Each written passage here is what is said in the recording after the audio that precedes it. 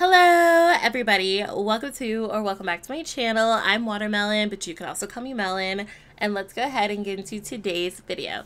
So as you can tell by the title, I'm showing you guys a pink freezer bunny bedroom, and I actually made this, if you guys remember, Akira Kibo from City Living. He lives in an apartment in San Myshuno with what's her name, Miko Oho, I think, and Darling Walsh.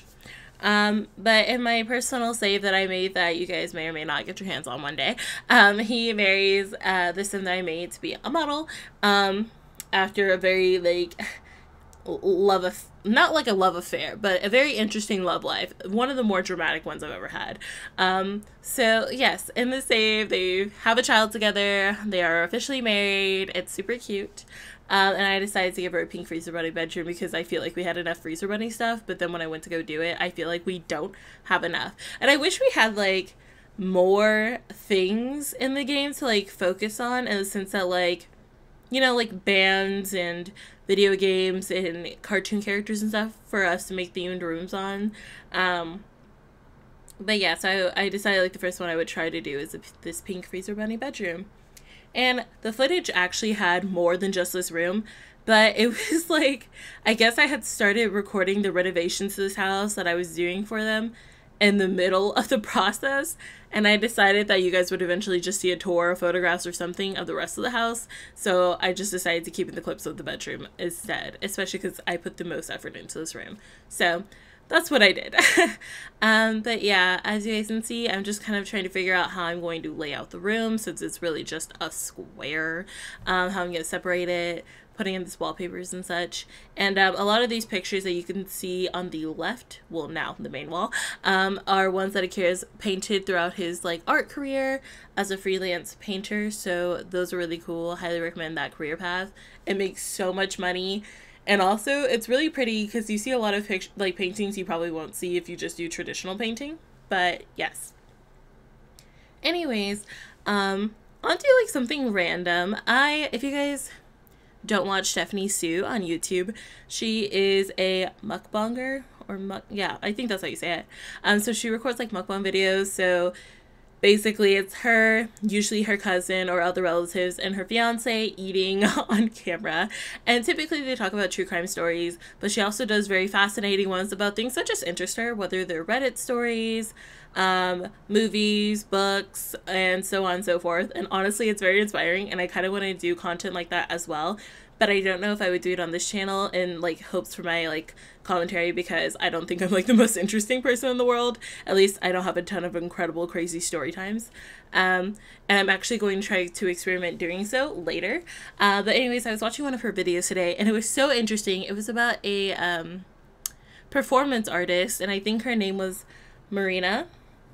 And I will link the video down below for you guys to go ahead and watch, but it was just so fascinating to hear about. Stephanie, for instance, talked a lot about how, like, her performance pieces, which sounds so incredible, and I don't want to really try to, like, re-explain them just because I think she did it so well, but one of the most fascinating ones was, it was, I think, nearing the end of her performance pieces, or at least the story. If you guys hear that, I'm sorry. I think there's, like, a plane overhead. But apparently, like, Marina, one of her performance pieces was she was in a museum, and she sat at this table, and it actually kind of mimicked a performance she had done with an old love in the past. But she sits at this table silently, and guests who go to the museum to see her are allowed to sit across from her, like, one at a time for however long as they'd like. And it was fascinating because of her, for one, preparation for this experience. She did a lot of preparing to stay, like, as still as possible, to stay silent, to give a lot of concentration to the person in the seat in front of her. And it was beautiful to hear, for one, how much she, like, sacrificed to do this, but also how captivating the experience seemed to feel for those who went in to basically see her.